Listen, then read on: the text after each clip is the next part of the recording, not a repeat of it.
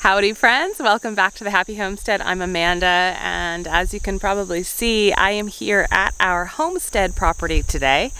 I'm gonna do some last minute harvesting from the summer vegetables with peppers and tomatoes, maybe some eggplant. But I also want to show you the winter squash. So the purpose of today's video is to really show you, number one, how do you know when it's the right time to harvest your winter squash? And then once we get back home and in the kitchen, I'll show you the best way to make sure it lasts for many months throughout the winter so that when you're ready to use it, you have it there. Before we head to the garden, I want to show you what I found last time I was here. And I was so excited. Do you see these flowers? Do you know what they are? And look at this. This is passion fruit. Passion fruit flowers, and passion fruit are growing wildly right here on our property, and I'm so excited. So I'm gonna let this one get a little bit more ripe, and there's some more baby ones growing in there. And oh, here's another one. Just saw that one. I'm excited. We'll see how those go.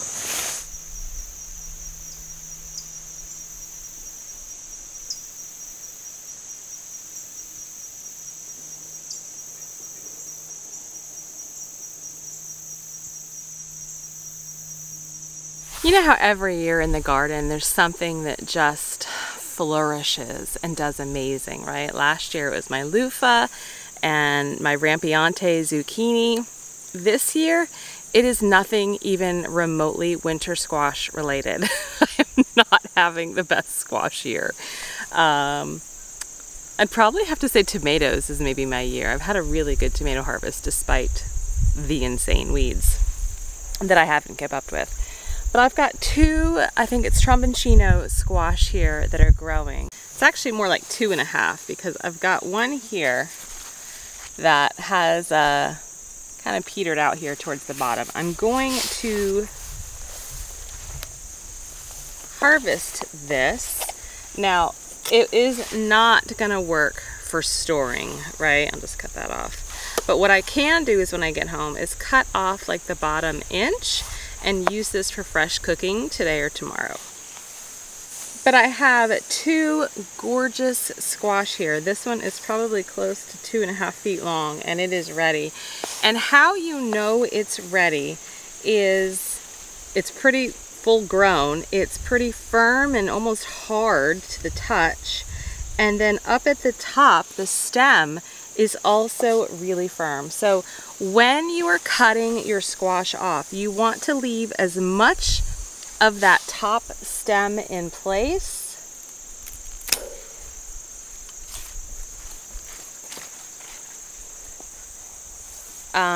But overall, this looks really good. So we're gonna take this home and then I'll show you how we'll keep this preserved for the whole pantry.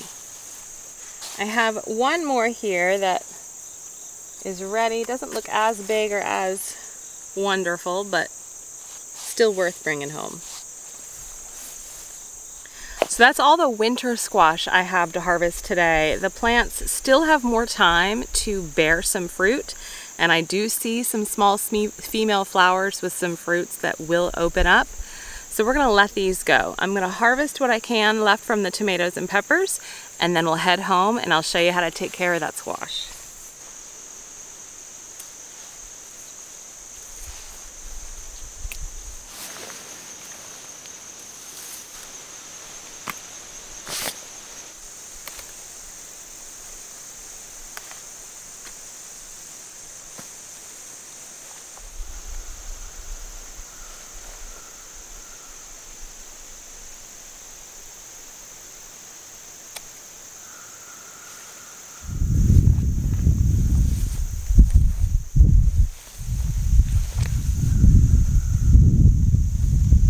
If you ever want to try to grow as an experiment vegetables in a literal weed forest, you may just get the amount of success I've gotten. I am amazed. So we got a lot of green tomatoes, definitely the last tomato harvest of the year. A little sad, but it's been a great year. and probably the second to last pepper harvest of the year. I do have 3 or 4 more eggplant growing. I think I got 1 today, and I got 4 more growing, and maybe a couple more peppers in another week or 2, but a summer garden is winding down, and eventually we're just gonna move the fencing and mow this all down. But I do have sweet potatoes in here, so we're not mowing it down until it's time to harvest those. So we'll mow and then we'll harvest our sweet potatoes. So that's it for today. I'm gonna head home and I'll see you just a second in the kitchen. We're back in the kitchen. I've got all my squash here on the counter. Let me show you what we have, what to look for, and how to make it last as long as possible. So we've got tromboncino. These are the 2 that you saw me harvest in the garden just seconds ago.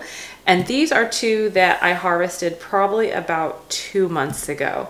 So you can kind of see the difference in the color variation. Over time, they will get a little bit more tannish, orangish color, and certainly harder. We've got some butternuts, different crookneck. I've got a delicata here. I think this is like a honey butternut. These are, I think these are called Zappolito. These are seeds that I got at Baker Creek. And this is my first year growing these, and I only got 2, but I'm really excited about them. So you can harvest them and eat them right away as like a summer squash, or you can let them cure and eat them as a winter squash. And then we've got 2 spaghetti squashes. So a couple of things, right? When you are storing your squash, you need to make sure that it is in a cool, dark place with no access to moisture. So you don't want to put it anywhere where there's a lot of humidity. And you really want to make sure that you have good, hard, kind of tough skin. So if I put my fingernail in here, I'm not making any indentations, right? This is a perfectly cured squash. I don't see anything around the stem on either side, right where the bloom was or the stem was. Nothing looks like it's molding or getting soft.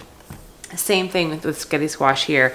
You always make sure, true, that when you're cutting your squash, you really do leave a good stem to kind of cure and harden off as well, because a lot of the bacteria and the rotting is going to happen here around the stem. And so as long as you have a really good base, I should say, here, you'll help avoid all of that. So everything, again, looks good. No indentations with my fingernail. So this is one of the tromboncino that we harvested moments ago, and you can kind of see it's, first of all, it's got these spots on it. These certainly developed over the couple of days that I've had it here in the house.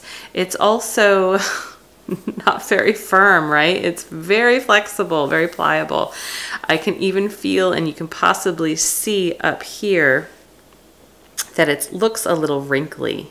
Do you see how it looks a little wrinkly here, right? You can start to tell that it's starting to go bad. So this one is not going to be kept for curing.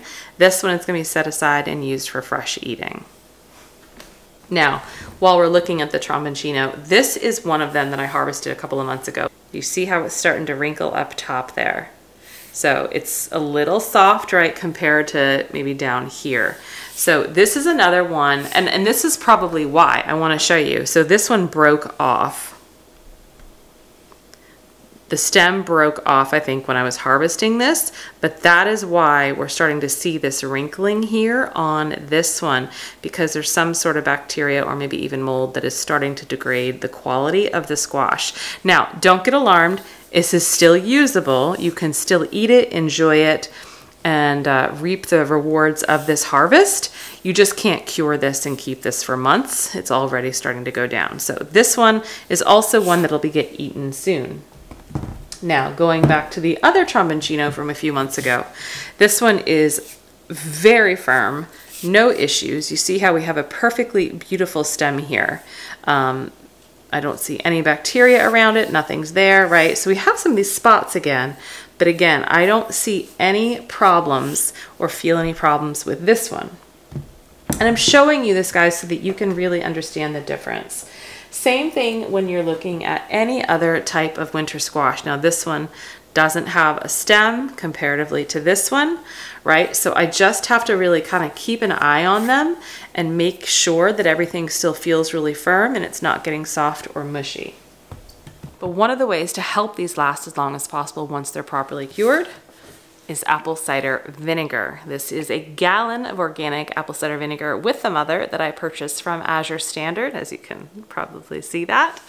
It's an excellent use to help keep the bacteria at bay. So what we're gonna do, and I do this about once every 6 weeks or so, maybe 4 to 6 weeks, just whenever I think about it, I will take a cloth and put some apple cider vinegar in a bowl, dip my cloth in, and you're gonna see me do this in a sec, and I literally just kind of wipe the apple cider vinegar all around the squash. It's like kind of giving it an apple cider vinegar bath, but especially around the stem. So depending on how much squash you have, you know, this might take anywhere from 10 to 30 minutes of your time, but it is absolutely worth it to keep your squash harvest as long as possible throughout the winter months.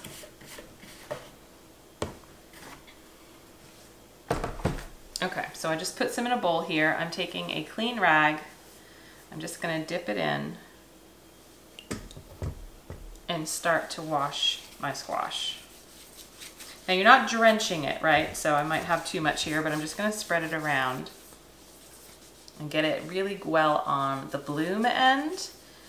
Any imperfections that are on the squash, I certainly get that.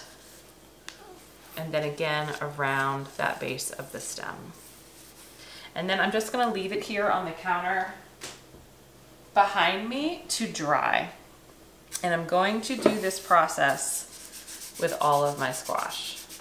Now, this doesn't make your squash last forever, but it will help keep it throughout your winter months. Now, ideally, I will go through all of this winter squash within the next, I would say, 4 to 5 months. If I can keep it lasting the next 4 to 5 months, I'll be happy.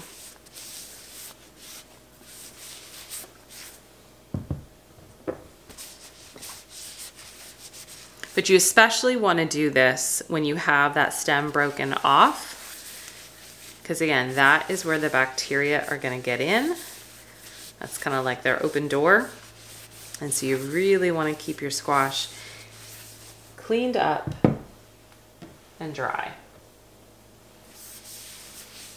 This is my first year really growing the tromboncino, and so I think they're supposed to be pretty prolific, but you know, as you heard me mention earlier, this is just not my year for squash.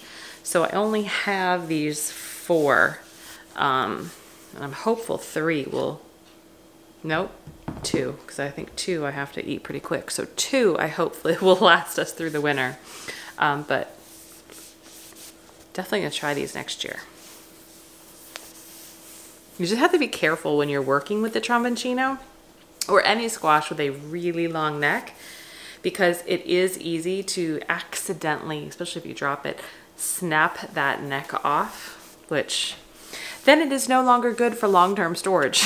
It would need to be eaten pretty quick. So all the squash have been rubbed down with the apple cider vinegar. Some of them still have, you know, a little moisture on the skin. I'm just gonna leave them here on the counter to fully dry out for an hour or 2, and then I'll store them back in my pantry and do this again in about 4 to 6 weeks. So just kind of gauge it, right? Every time I go in my pantry, I'll just kind of check a couple, make sure they're still feeling good, make sure they're still looking good. Because the last thing you want is for one of these to rot without you knowing, and then you walk in and you have to deal with the mess and the stench. You don't want that. So kind of keep an eye on them, keep checking, and then just keep rubbing down with that apple cider vinegar, and you should have no issues with these lasting as long as possible. I'm really looking forward to using these a lot this fall in some of those heartier, comforting meals, and especially for Thanksgiving. I really like to do a butternut pie rather than a pumpkin pie. So I'm hoping a lot of these can work for some butternut pie also. I wanted to mention, I know not everybody is able to grow a lot of their own food. and for this episode, squash. So this practice is still extremely important and viable for any type of squash you get from friends, farmers markets, or even the grocery stores, right? The bacteria is not picky about where the fruit or the vegetable came from to start inhabiting it. So go ahead and use this practice for any type of winter squash that you try to store over multiple months, no matter where you've purchased it. Thanks for joining me today. Hope this was helpful. Stay healthy, stay well. Bye-bye.